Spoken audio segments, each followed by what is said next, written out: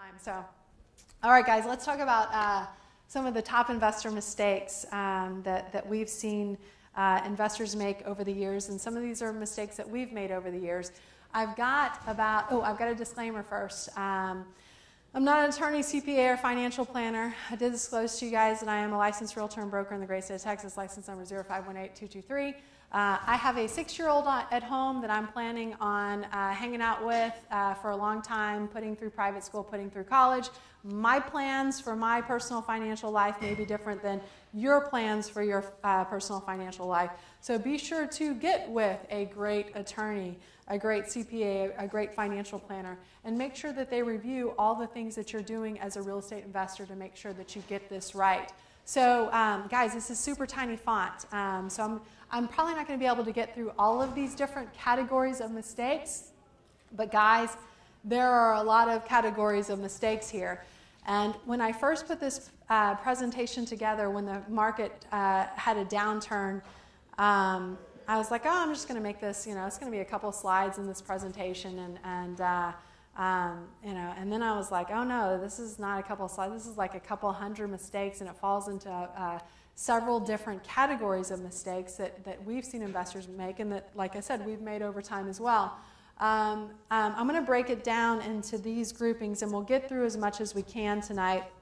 But the first thing that I want to talk about is marketing.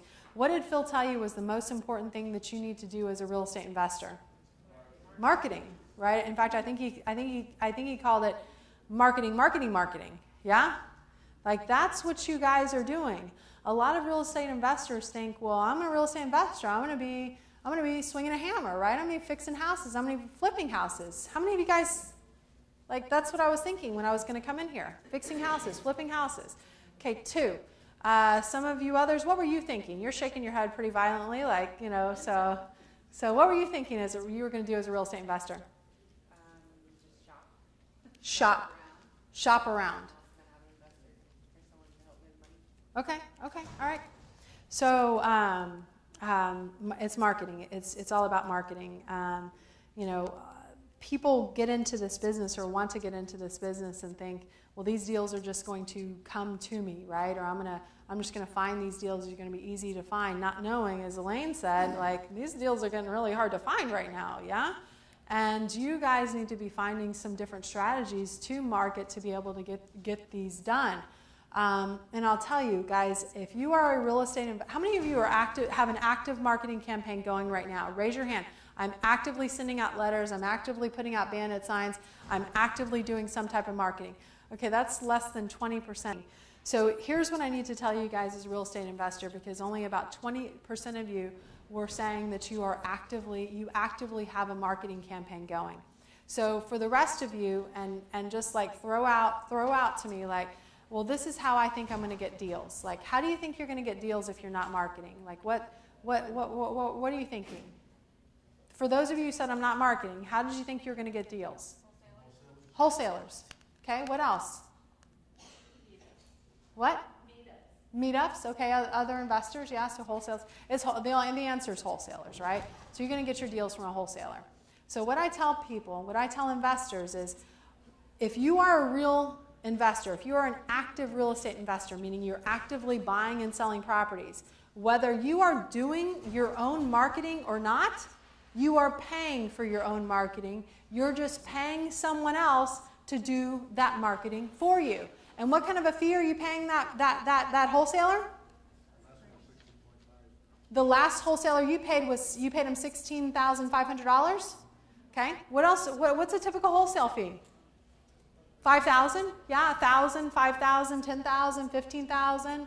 The most that I've gotten paid on a wholesale deal was $75,000. That was a good day. That day is hard to replicate. I'm still working on that one, right? But you pay someone, so someone paid me to do their job for them. And they paid me a pretty penny, and you paid someone else a pretty penny. In fact, Brandon in here, I'm about to pay him a $10,000 wholesale fee because he did the marketing and found a deal for me that I want. Guys, if you are a real estate investor and you're actively doing deals, whether you are doing your own marketing or not, believe me, you are paying for your marketing, and you are paying a premium for that marketing to the tune of $16,500 or $5,000. For some of you guys, $16,000, man, that might be your whole marketing budget for an entire year or more that you just paid somebody else for one deal, And for a wholesaler, like, they get the best profit in the world. What kind of profit does a wholesaler get? Oh, the risk-free profit. Risk-free profit. It's my favorite profit to get as a real estate investor. And then what kind of profit are you going to get? About 48. You'll make about $48,000, but you're taking the risk-full profit. So you're coming up with the money to purchase the property, right? You're rehabbing the property and taking all of the risks that are associated with that. And then you're taking the market risk that something might change in the market while you're actually renovating the property. Right? So you get the risk. Congratulations, you got the risk-full profit. But you know what? You said something interesting. You said you're going to make about $48,000 on this deal. So, for me, as a real estate investor, guys, bring me deals, right? This is marketing here, okay? If you got a deal, I want it, right? But for me, I don't care what you make as a wholesaler. In fact, I want you to make a lot of money as a wholesaler. Why? Because I want you to bring me another deal after we're done. Okay? Does that make sense? I will use my formula, I will do my math, I will do my research, analysis, and due diligence. And by the way, that's something you guys all promised me that you would do when you came in tonight and when you signed my electronic disclaimer that said, disclaimer, it said, you're responsible for your own analysis and due diligence.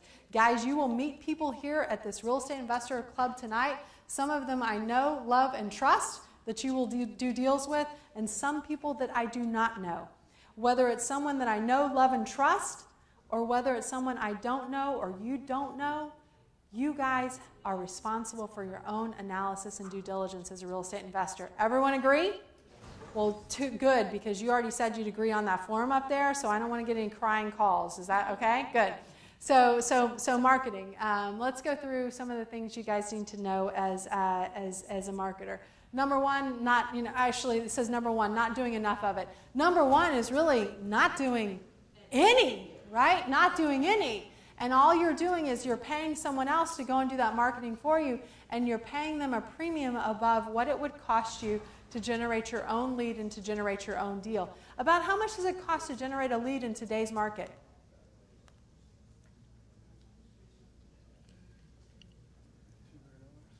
$200? Who said that? Who said $200?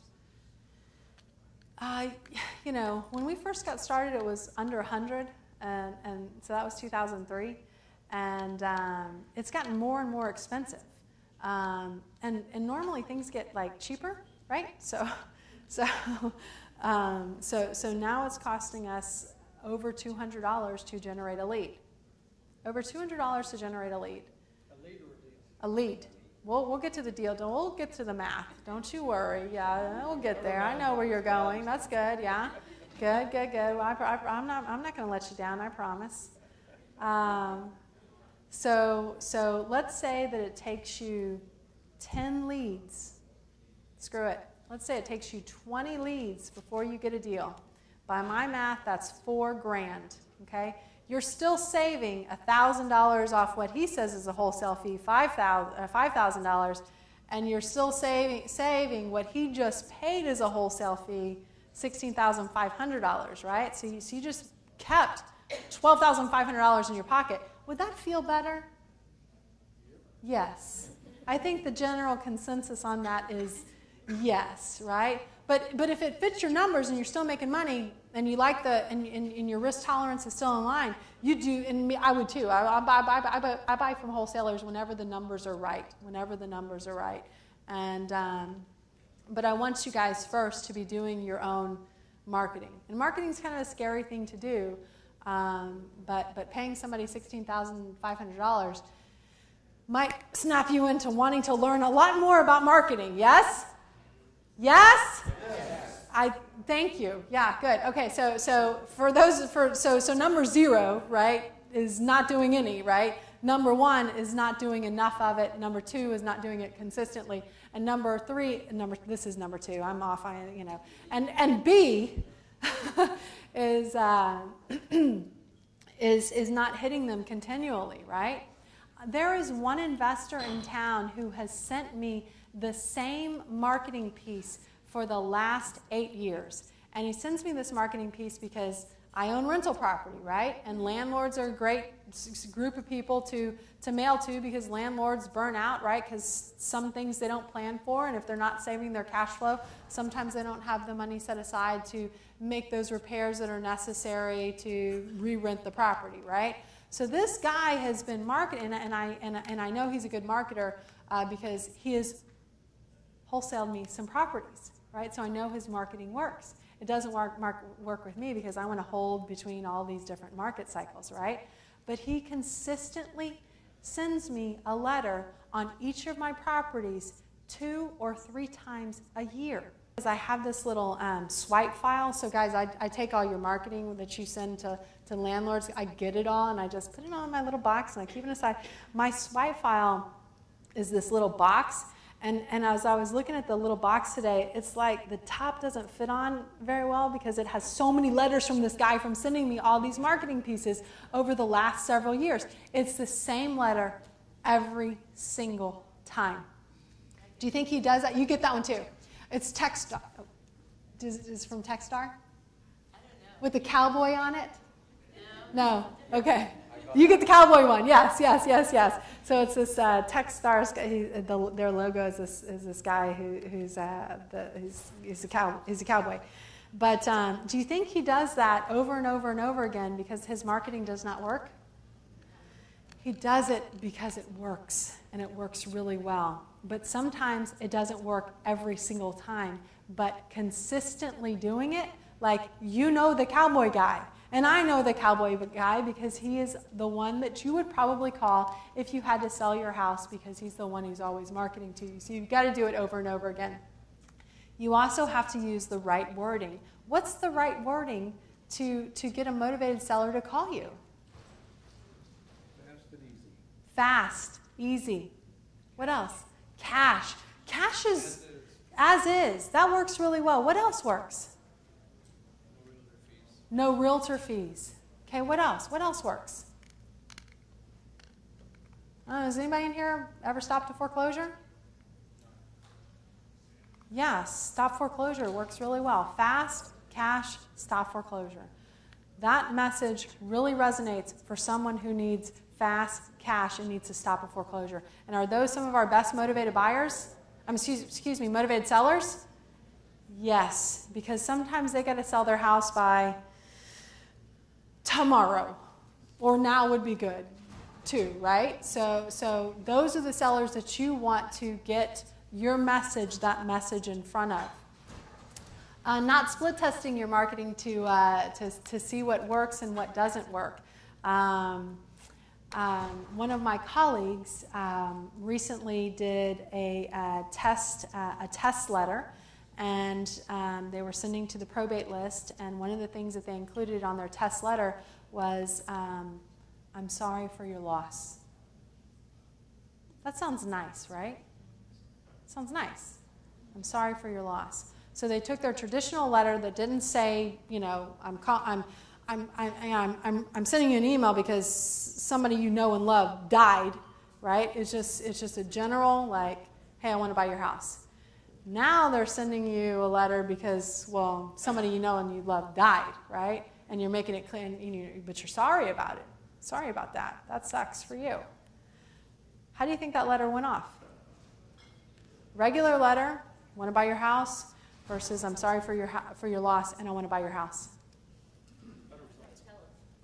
Better results out of I'm sorry for your loss? Well, who else thinks that?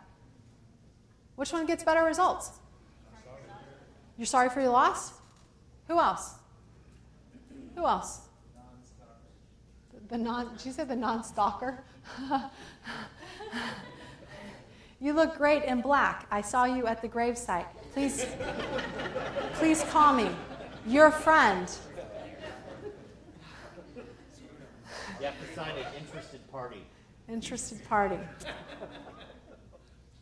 So the result was they got more calls for the sorry for your loss, but they were more pissed off calls. Yeah, they were more pissed off calls. Did it still work out? Did the numbers still work? No, No? no, it did not. I get a lot of pissed off calls. I get a lot of pissed off calls too. Thank God I have an answering service. Otherwise, like, yeah. But yeah, I mean, if you are not a real estate investor until somebody calls you pissed off that you wrote them a letter, okay? You just can't check off I'm a real estate investor until that happens. And it's got to happen a lot. And it will happen a lot if you're actively doing marketing. I mean, that's just how it is.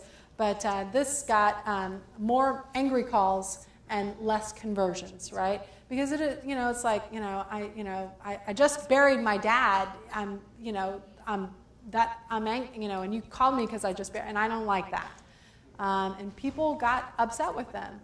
So, but luckily they tracked their numbers on their original marketing piece. They tracked their numbers on their new marketing piece, and they did their business by the numbers. So they changed back to the old marketing piece that was more successful. You got to track where your leads come from and how much they cost. I told you guys, and Phil probably told you too, there's no silver bullet in this business, right? You're going to be doing multiple marketing strategies as a real estate investor. So every time that a lead calls you, you need to ask them, where'd you get my information from? Because whatever's working, what do you want to do? More of that thing that's working the best, right? But I will say, I will say this, don't just do one thing exclusively. So one of the things that Elaine asked, who has decided that she could not put up with me anymore, one of the things that she asked is what can I be doing in this market? And I said yes, right? So that's annoyed her, number one. Or that, no, I way past annoyed her by that point. But so I'd said yes. So and I'll say the same thing about marketing.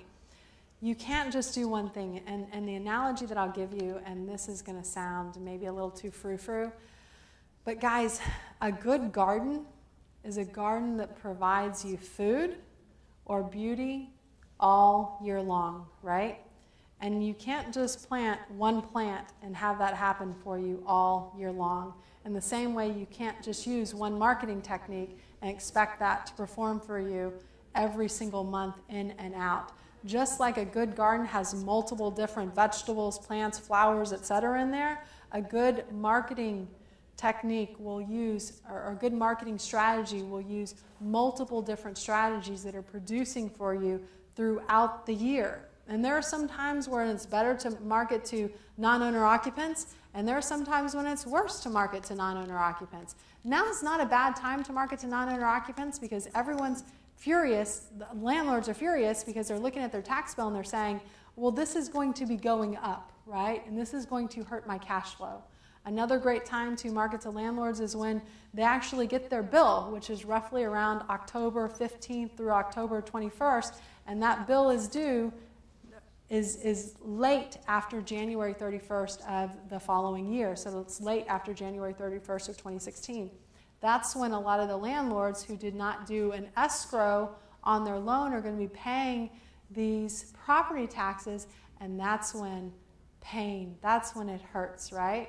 Because your property values probably went up $50,000 over the last 3 years, and at a rate of 2.2% percentage of value for your property taxes, well, that's an extra $1,000 or $1,500 or maybe more, depending on when you actually or how much your property is actually appreciated. So appreciation is kind of a double-edged sword, but over time it certainly works out. And then another great time to market to non-owner occupants is the summer months, because that's when your tenant properties are turning over, and that's when you've got to do a make ready, etc. Guys, if you're not going to answer your phone because you're busy at work, that's a fail. I mean, that's an all-out fail, guys. Don't do marketing and not answer your phone. I mean, you're just wasting your money, because a lot of times sellers will not leave messages, and when you try and call them back, they're not going to answer your call because you're an unrecognized number, and a motivated seller thinks an unrecognized number is a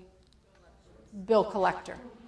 So you're done, right? You're done. So you just took the $200 that I said it takes you to generate a lead, and you just lit those two suckers on fire. I did a presentation in Dallas last week, and I did an example with a $100 bill. And I had hired a magician's assistant for me, and they were in the front row, and they looked pretty good. So I'd asked this woman to be my magician's assistant, and I should have asked her for her qualifications first, because someone in the audience. So I'll ask, does anybody in this audience smoke? Any smokers? No smokers? No smokers. Yeah, you're like, yeah, no, I see what you're doing. Yeah. So he's an electronic cigarette guy. But so there was one person in the audience who had a lighter. Yeah, one person, which is cool, which I think is awesome. But I wish that person did not show up that night, because my magician's assistant, who was holding that $100 bill, allowed me to light that $100 bill on fire. Yes, yeah, that happened. And then and it wasn't my $100 bill. So one of the things I did is because I'm not going to risk any of my money, I'd ask someone in the audience, who has a crisp, clean $100 bill, and they gave me one, and it wasn't so. And I've done this a couple of times before. So the way that I do it is I ask for the $100 bill, right, and everyone's like, I think she's probably good for it, so I know where she talks. Like, I think I'm safe. So again, it's always someone who's never seen me present before. So I got this $100 bill, and then I asked for the lighter. So that's when the sweat starts dripping, down, and then she wants to confirm that I am who I am, and just starts to ask for a little more backup. But what I said was, a lot of you guys, if you don't have an answering service, right, you let that go to voicemail. And sometimes you get one, sometimes you don't. And if you do pick it up, okay, if you do pick it up, and if you hang up, guys, if you do any marketing at all, which I said you have to, right? Like, don't come back next month if you haven't started some marketing. Is that fair? Okay, so it's like 2 of you will come back. I think is basically what you told me. But marketing is what I want you guys to be doing, right? So basically what I said is, every time you get a call from your marketing, you guys make a promise to me tonight, okay? Yes? Yes. I'm not going to. No, there's no burning in here. Like, we're going to get incendiary in here, but we're not going to burn any more money, because I already had that experience. So every time you get a call, promise me you will reach into your wallet. Always keep a $100 bill in your wallet, okay? Promise me that you will reach into that wallet and pull out that $100 bill. Yes? Yes. And if you have 2, pull out 2 of them, okay? Because it's really going to cost you about $200 to generate a lead. Pull out that $200 bill. If you get off the phone with that seller, and if you say to yourself, there's no deal here, go find that smoker, go borrow his or her lighter, and go light that $200 on fire. Yeah? Fair? Right? Fair? Yes? You're looking at me like, I'm not going to do what she said. I'm not going to do it. What do you think you are doing when you don't answer your phone? What do you think you are doing when you hang up with someone because you don't have a strategy that you can use to help that person? Guys, let's face it, you're burning money, $200 a bill, $200 a call at a time. Yes? Do you think you might take this strategy thing maybe a little bit more seriously if you did that? Because there's something that happens where we disassociate the money that we spend on our marketing with that dollar per lead as it comes in the door. Now, if I would have burned a $100 bill tonight, you guys would have all remembered it. Yes? Yes? Because the people in Dallas, well, they will never forget it, okay? But if I have to burn some money for you guys to get you guys to do this, I will. That's how important it is. And that's the association that you guys need to have in your head as you market as a real estate investor. Yes? She will give me a $100 bill. Okay? Oh, it's a 20. All right. So, yeah. So back to Mr. Miyagi, which I know you were all just like hanging on the Mr. Miyagi thing. Mr. Miyagi made the Karate Kid like wax all of his like antique cars, right? So wax on, wax off, wax on, wax off. You guys need to let me be Mrs. Miyagi for you, right? And tell you, go wax on and go wax off. Go practice this. Because guys, by the time you get that call and then you pull out those two $100 bills out of your pocket just like we agreed, right? We all agreed to that, yes? Yes? Yes. Okay, some of you guys I can tell are like, that was an hour ago now. So as you're bringing those things out, do you want to be practicing for the first time knowing that you've got to burn two $100 bills if you screw this thing up? No. You want to Mr. Miyagi, right? You want to wax on, wax off, and practice these things so by the time that you really get going on it, you get that real call where you can make real money, you know what to say and you know how to say it, right? Not joining the real estate investor clubs to get the breath. Did you guys learn some stuff here?